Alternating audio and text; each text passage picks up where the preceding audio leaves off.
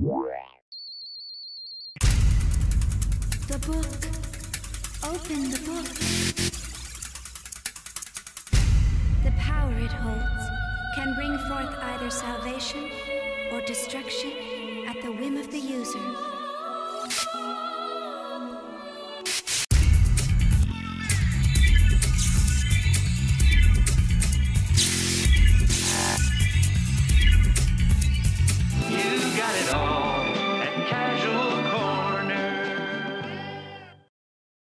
Originally released in 2002, .hack Infection puts you in the role of Kite, or whatever you name him, a first-time player of a virtual reality MMORPG called The World. A game where you're playing a game. Going as far as giving you a desktop where you can change your wallpaper, or email back and forth with your buddies. You can even check the news. Cat toilets. What a time to be alive. And then when you're ready, log into The World and start the grind. But not everything is as it seems. Rumors of strange occurrences and missing players plague the forum, and before long, we're drawn into a web of both mystery and conspiracy as we piece together the puzzle to the truth behind the very game itself. Your first time logging in, you'll be meeting up with your friend from school, Yasuhiko, or as he's known in the world, Orca. Already being a level 50 character, he'll be teaching us some of the basics. First off, forming a party. In The World, you can have up to 2 players in your party to adventure with. These players can be different classes, each specializing in a different type of weapon. To add a player to your party, you'll first need their member address, which allows you to call on them anytime from town. Though living up to being a simulated MMO, sometimes players will be offline and just won't respond. Like this Orca guy. He ends up ignoring us for most of the game, asshole. But don't worry, we'll still find plenty of other players to help along the way. Then there's the Chaos Gate. This portal is used to teleport to different areas by combining 3 keywords that each have various attributes, allowing you to determine an area's level or element, along with other modifiers, so you can custom tailor areas to your needs, or just experiment for the fun of it. Other players will also post helpful combinations on the board, unlocking even more keywords for you to play with. But let's get back to Orca. We left our guy waiting. We arrive in a beginner-friendly area where Orca walks us through the core gameplay loop of The World. That is, explore the field, find the dungeon, make your way to the bottom floor, and then find the treasure at the God statue. While along the way, you find plenty of magic portals that contain monsters. However, after entering this dungeon, we're caught off guard, seeing a girl in white being chased by some creature way too scary for a level 1 area. Let's just pretend we didn't see that. After getting our rainbow card, the game seems to glitch out as the girl in white appears again. She offers Orca a book, saying that within lies the power of either destruction or salvation at the whim of the user. But in that moment, the pursuer reappears, and while Orca attempts to fight it, none of his attacks seem to register. He's quickly defeated, lifted up and crucified, before this monster uses a visually distinct ability that causes Orca to just break and disappear. Just as the creature turns to us and begins to use that same ability, someone intervenes and somehow teleports us away, where we then see the book, once offered to Orca, now float down and into us. The next day, I found out that Yasuhiko had been hospitalized. But what the hell happened to him? I have a feeling that the key to it is somewhere in the world. Desperate for answers, we make a post on the board, hoping to find someone who may have information about our friend's mysterious coma. But our post is quickly deleted, leaving us with no choice but to keep playing and search for answers ourselves. Upon logging in, we're confronted by a scantily clad lass, who rudely gets in our face and accuses us of being rude, only to then follow up by giving us her member address and some keywords, and then asking if we'll accompany her. Damn, boys, I think we're in. But as a power play, I'm gonna make her wait, while I show you around town. Around Makanu, you'll find a variety of shops and facilities for players to prepare for their next dungeon. You'll have your weapon and magic shops, an item shop, as well as what's called the Elf's Haven, which functions as storage due to only being able to carry up to 40 types of items at once. You can also interact with other players around town, trading gear or just hearing them out on whatever weird shit they have to say. What the fuck? Some will have specific trades they offer in their dialogue, usually for extremely rare items. And in general, trading is just a good way to get decent gear early on. And while we're here, we just have to acknowledge the beauty of this town. Not necessarily the quality of the graphics, but the soul. This serene and soothing ambience. This town is really something special. Using the keywords that we obtained from Black Rose, we arrive in an area unlike any other. Surrounded by a sea of clouds, the only path leads to a large cathedral, and as we approach, the area's theme slowly fades in, as if coming from inside.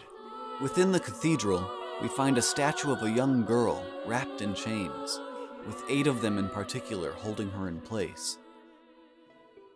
By the way, I guess you can tell that I'm a newbie too. Black Rose begins to hint at some ulterior motive for coming here, but is quickly interrupted when a player named Ballmonk shows up, warning us of danger just moments before a monster appears from above. And while Ballmonk is quick to dispatch it, it immediately revives, now glowing with a green hexagonal pattern surrounding it. Ballmonk explains a virus is rewriting its data, preventing it from dying. Seeing Black Rose rush into danger triggers our traumatic flashbacks, when suddenly we hear a voice telling us to open the book.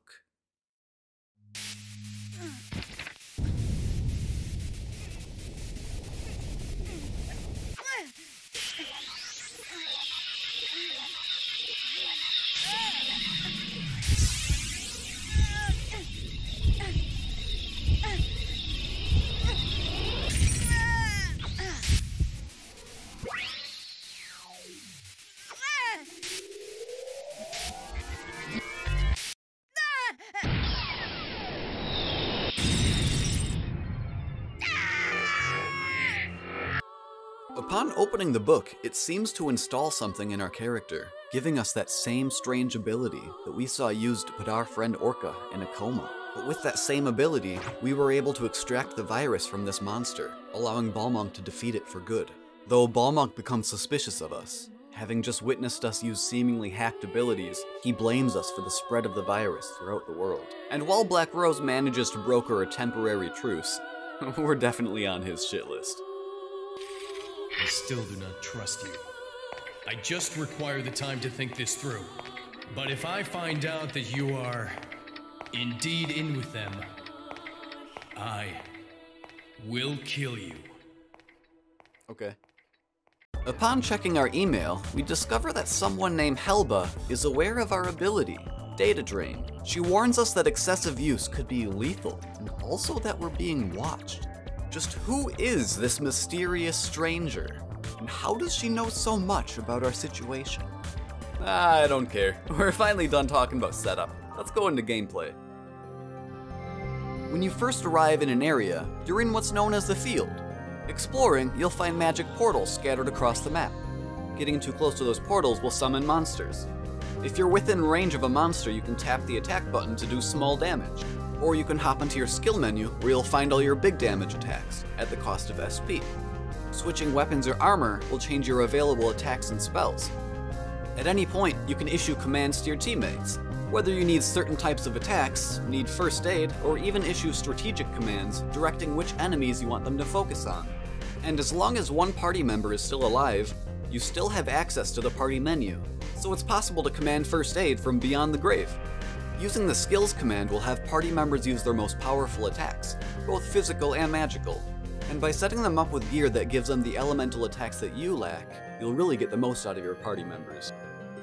Many monsters will have an element, and by using the opposite element, you can get a critical hit for real big damage and make monster dead real fast.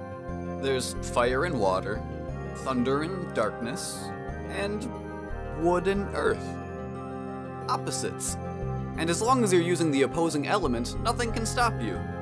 Seriously, if you're ever stuck in this game, just go for an elemental skill, and that's it. You win. You win the game. I'd recommend stopping at the magic shop and buying at least 10 of each element spell, just to be safe. Oh, and speed charms, because Continuing to explore the field, you may find a Spring of Mist, which gives you the option to throw in some gear, only to be greeted by this guy. What? He'll ask if you dropped a golden or silver axe, but if you answer neither, you may actually get a better item in return. Till next time, goodbye. All right. This is a great way to upgrade weapons throughout the whole game, so make sure to always have some spare gear. And then, once you're ready, it's time to venture into the dungeon.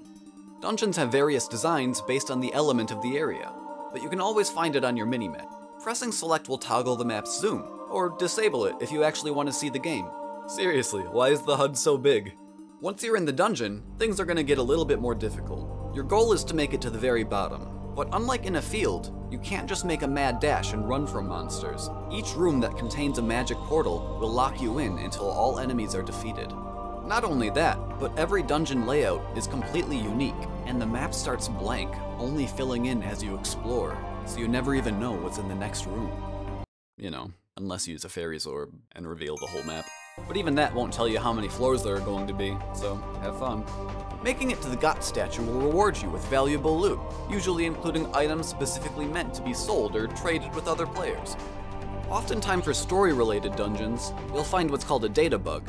This will always be marked with a spooky purple beforehand so you know to get your shit together and make a goddamn save state. Because if you die, there are no checkpoints. You're booted back to the title screen, have fun loading your last save data and starting from your desktop.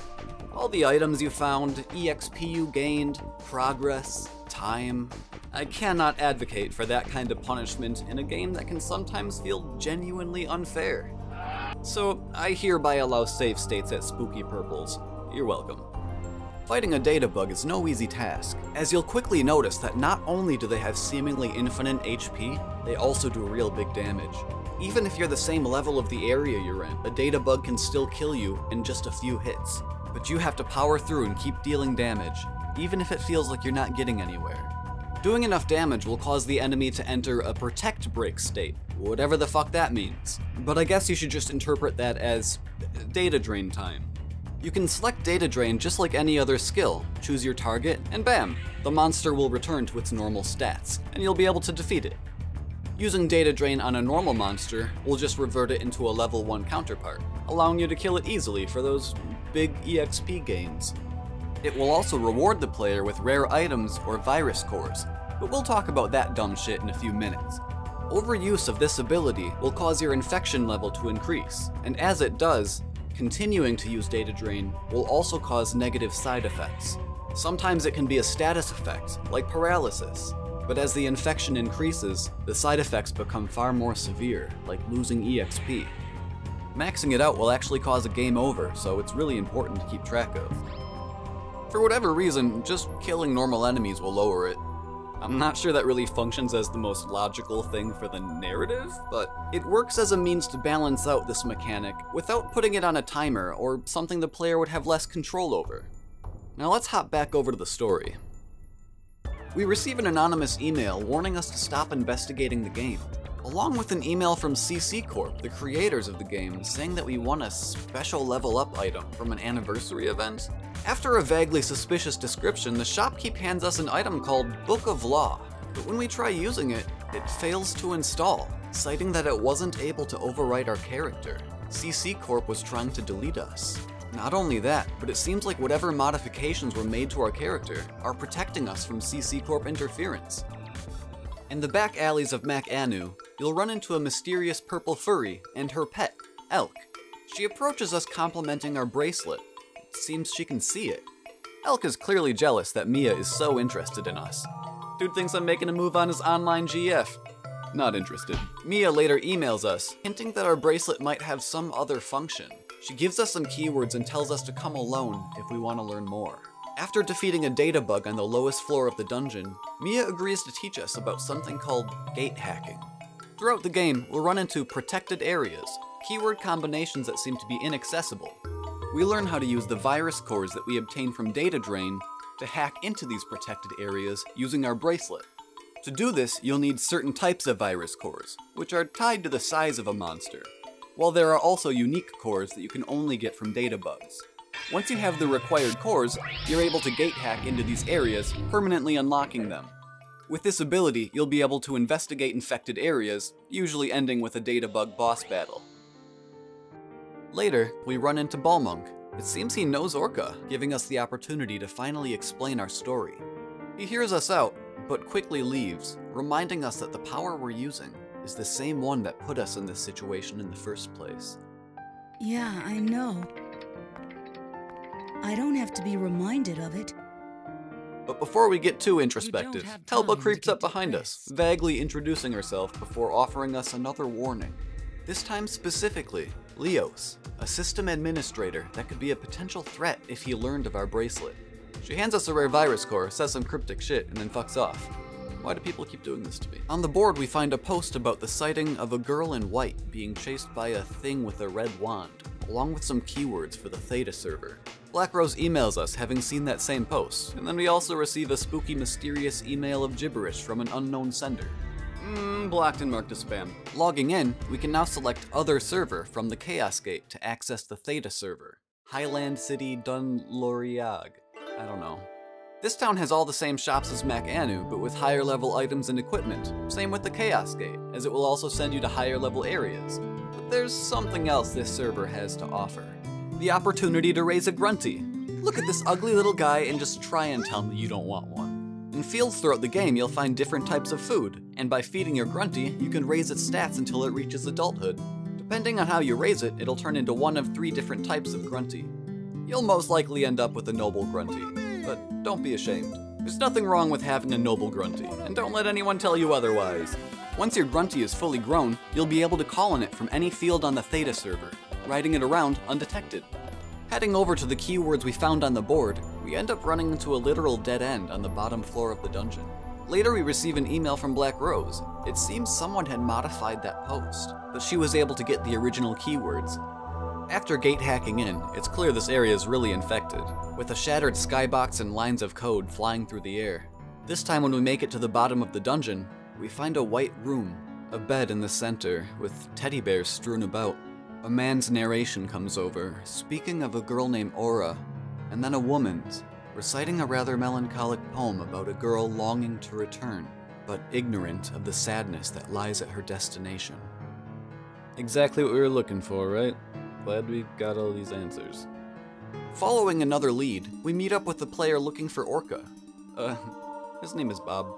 After telling him what happened, we find out that Orca was actively investigating the same rumors right before we started playing, but that's all the info that Bob has. However, he points us to Linda, giving us some keywords.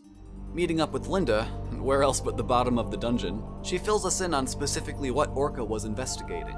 Apparently he believed that there was something within the world, with an ulterior motive. Well, thanks Linda, that really fucking clears things up, you stupid bitch. We also find out that together with Balmung, Orca is regarded as a legendary player within the world, both carrying the title Descendant of Fianna, whatever the fuck that means.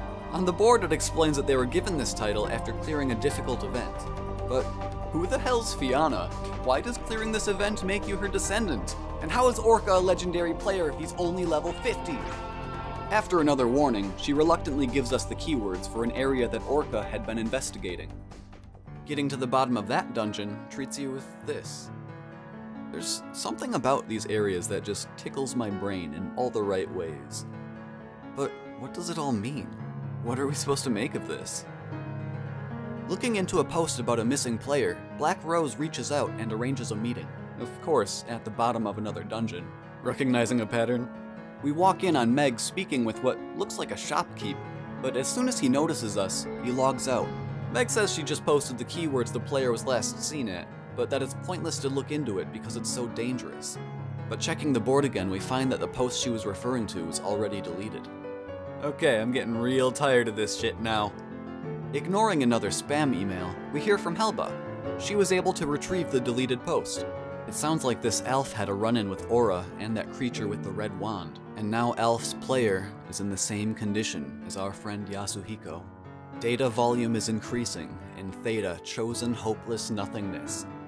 Arriving in town, there's the sense that we're heading into a final battle, being reunited with the thing that put our friend in a coma. We gate hack to access the area, and right away, the bracelet, normally invisible, begins to shine. This is it. We're in the endgame. So let's switch gears and talk about something else. We need to take a look at some of the players that have helped us throughout our journey thus far. After all, we couldn't have made it without them. We run into Mistral when looking into a rumor early on in the game, where she witnesses us use data drain, thinking it's just some special in-game ability. Intrigued, she offers her member address and burns her dinner. What? Oh, damn it! I burned dinner.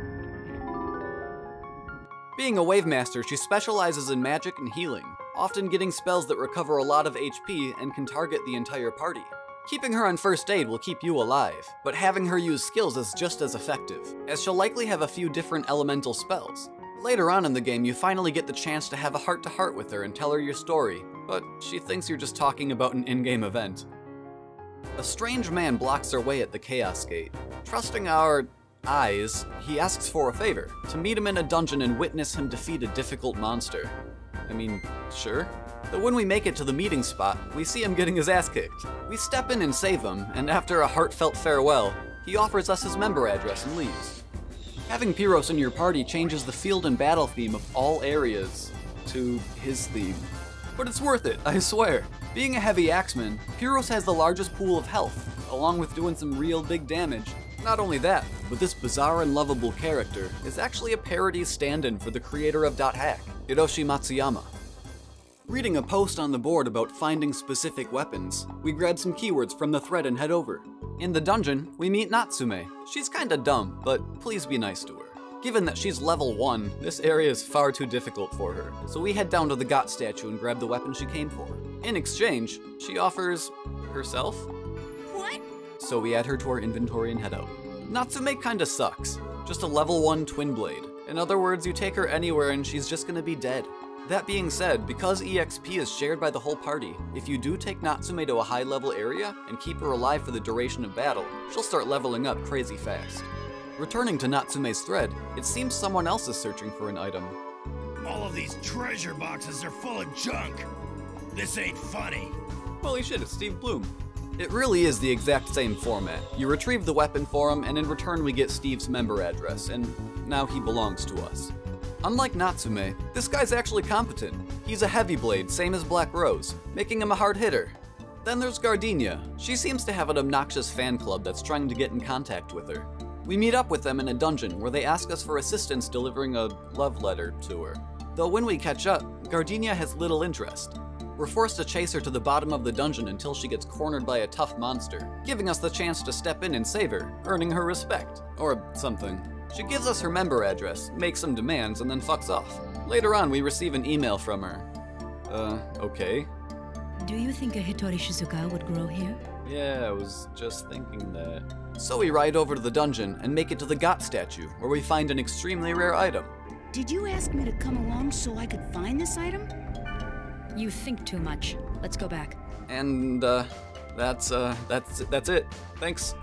Remember Elk? Me either. So basically we just brutally cuckold him. And repeatedly. The boy doesn't stand a chance. Eventually he gets fed up and jealousy takes over. Elk corners us in town and demands our attention. He threatens us, forcing us to accompany him to his favorite area. But when we arrive, things take an even darker turn. He violently demands we hand over our bracelet, and he won't take no for an answer. Lines are crossed that can't be undone. Things are said that I cannot repeat. And then we run into Mia and he reverts into being her pet again. The two of them are happily reunited and have a long and loving life together. I might joke about Elk, but he's alright. Another Wave Master, like Mistral, so that's something nice to say about him. And as for Mia, she's largely absent for most of the game. Most times she won't even answer when you call, despite seeming so interested in us. Her class is a Blade Master, balanced and basic. Also, if you haven't noticed, she's a purple cat. I don't think we've seen any other players with characters like that. Weird. At one point, Mia shows up in Mac Anu, with none other than our guy Pyros. It seems she's giving him some special item that turns him orange. Apparently he was going for a love potion. Not going to ask. But I am going to switch to talking about Pyros again instead of Mia. Yeah, Pyros gets 2 sections. Deal with it. Together we head to a dungeon that supposedly has a cure, but the remedy turns him pink. Then we find custom remedy. That turns him yellow.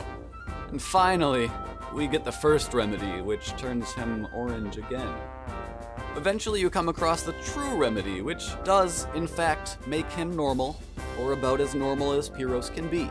As a reward for helping him out, he gives us his diary.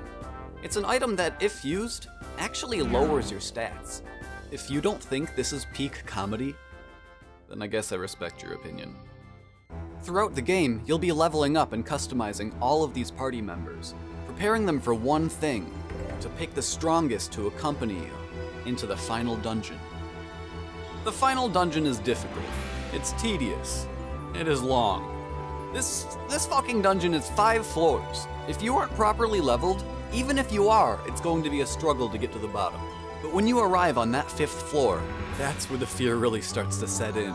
Simply a straight path from one room to the next, ending with the final spooky purple that seems to lead somewhere beyond the map itself, out of bounds.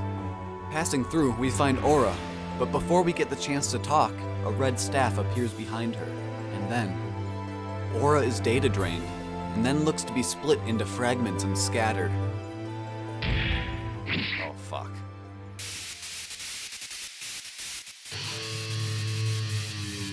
Skaith, the terror of death. This boss fight is tough. It's best that you actually play the healer while your party gets up close. Use magic from afar, and if you're feeling brave, run up and smack him a few times or use a skill, but for the most part, you don't want to be anywhere near him. You will be dead, and it will be quick. Skaith hits hard, and has special attacks that are undodgeable.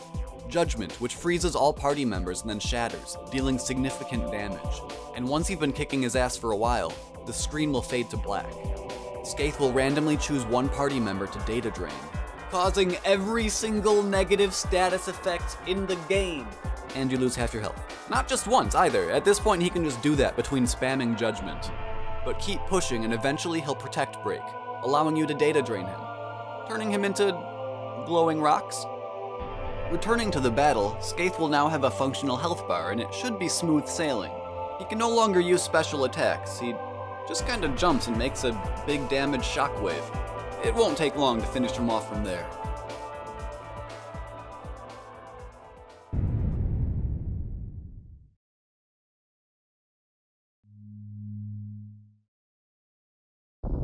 The lifeless stones that were once Skaith crumble and melt, beginning to bubble as the ground shakes. Blue spikes pierce through the surface, closing in from all directions. Until suddenly,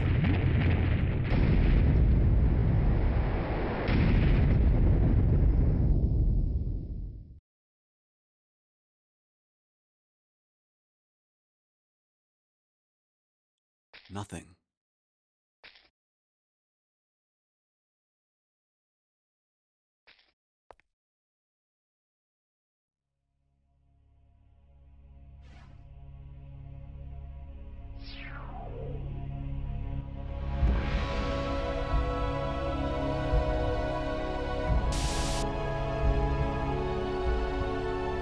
A massive creature eclipses the sky above us.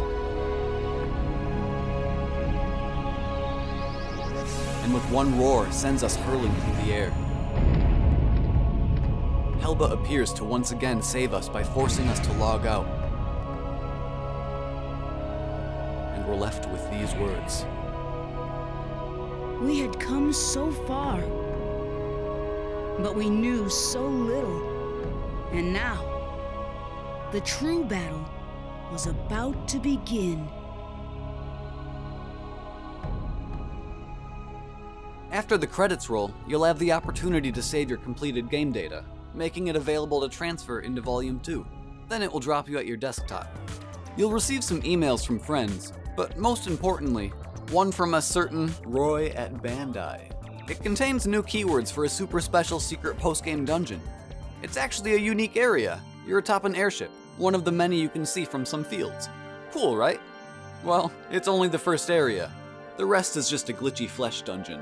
Yeah, that's right, I said that. It's only 2 floors, and at the end, a unique boss, Parasite Dragon. It may not be a data bug, but it does have a massive pool of HP and the ability to kill you by breathing in your direction. It also has magic tolerance, meaning Mistral is entirely useless. Don't bring her. Don't bring her. Eventually it will protect break, and upon data drain, you'll get the best twin blade weapon in the game. Perfect thing to hit the ground running in Volume 2. By hitting certain milestones of data drain usage, you'll receive up to 8 of what are called the Books of Ryu. These are items that track all sorts of statistics about the game, like how many areas you've been to, types of enemies encountered, grunty foods collected, all sorts of things. By hitting certain milestones in those books, you'll unlock various wallpapers, music, and movies on your desktop. Also, have we taken a good look at the news yet? Keeping in mind that this is a fictional 2010 through the lens of 2002, it becomes even more interesting in retrospect.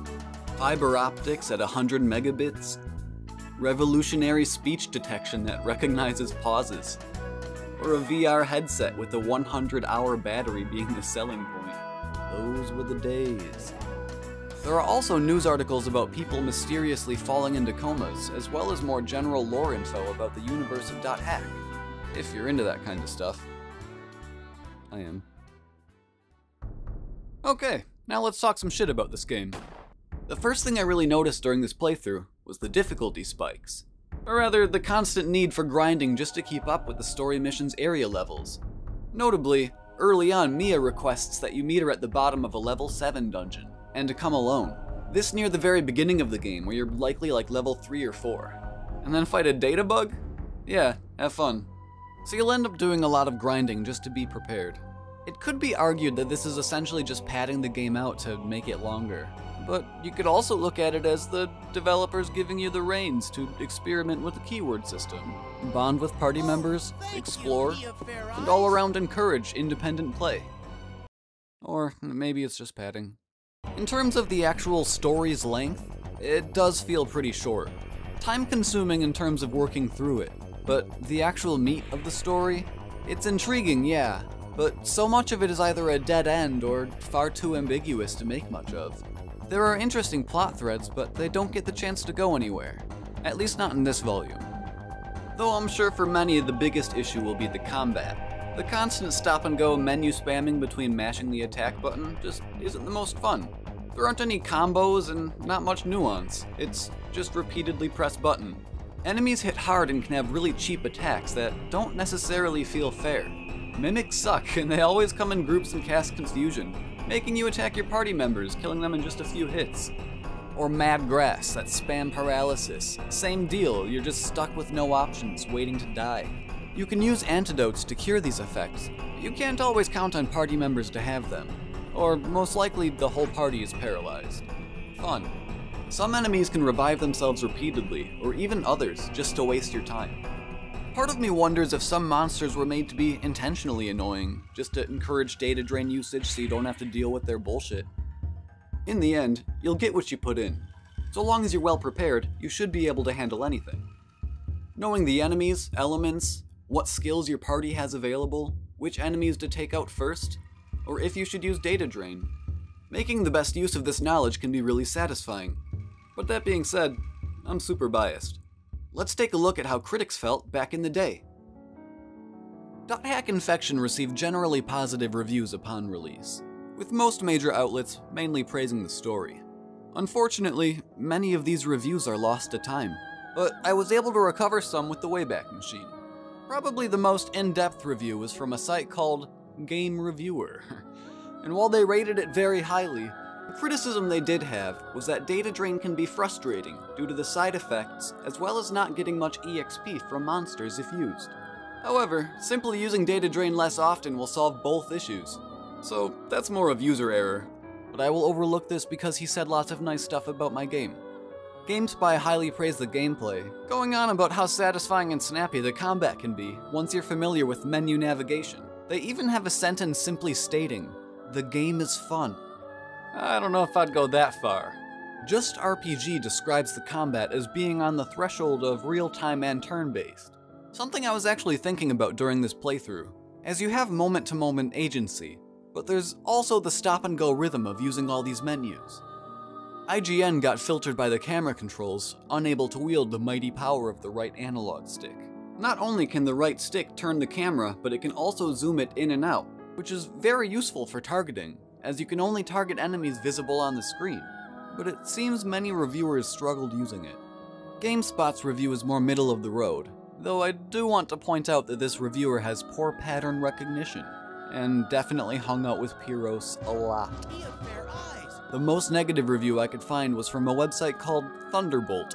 It kicks it off already spiteful of the MMORPG genre, and goes on to criticize how confusing the gimmick of .hack is. The reviewer refuses to engage the game with any level of sincerity, writing off the entire story as, "You're just playing a video game, go outside and go for a walk," which I'm sure he thought he was very funny for. He calls the combat a hack and slash, which is entirely inaccurate, and if he was playing it as such, dear God help this stupid motherfucker. The only praise this reviewer had was for the music and voice acting, referencing the soothing melodies and anime all-star casting, but then goes on to say that all around the game just falls flat, don't buy it. So that's an opinion. The .hack franchise had a unique concept and execution, but ultimately failed to achieve mainstream success. There are a few reasons why this might have been the case. For one, it's hard to even succinctly explain the concept. So you're playing a game within a game, and the game in the game is an online game, but you're playing a single-player game, and the game is called The World. I mean, I understand that taking a second to wrap your mind around. Besides having a complex narrative structure, spanning multiple games, anime, and manga series, I can see how it could be confusing or overwhelming just exploring so many forms of media with vaguely connected stories, both canon and otherwise. Just search the .hack subreddit for posts asking how to get into the series. It's definitely a barrier to entry. .hack's heavily anime-influenced art style could also have been a factor, with character designs from none other than Yoshiyuki Sadamoto, also known for his character designs in Evangelion. While anime obviously popular in Japan, much less so in the West, especially in the early 2000s. With contemporary titles like Grand Theft Auto, Splinter Cell, and Hitman, it was likely an easy choice for most. .hack wasn't even on their radar. Also, the fact that .hack is only a simulated MMO. Why not just play the real thing? Not only that, but to experience any closure on the story, you'll need to buy 4 games, each at full price. Imagine if a developer tried pulling something like that today. In the end, the franchise didn't quite achieve the success it had hoped for. But despite this, it gained a dedicated fan base that's still active in many places to this day, all with fond memories for this seemingly long-forgotten gem. In a world always looking to new thing, looking back only to turn that into more new thing, I think it's important to appreciate old thing for what it is. .hack might be ancient at this point, but you can still feel the passion in it. A sincere game that immersed you in wonder and mystery, that touched and inspired. I guess I just wanted to say that I'm glad it exists. I'm thankful that it was made, and to the people who made it. I'm not going to argue it's a major part of gaming history, but it's definitely a part of mine. Thank you for taking the time to learn about it. And welcome to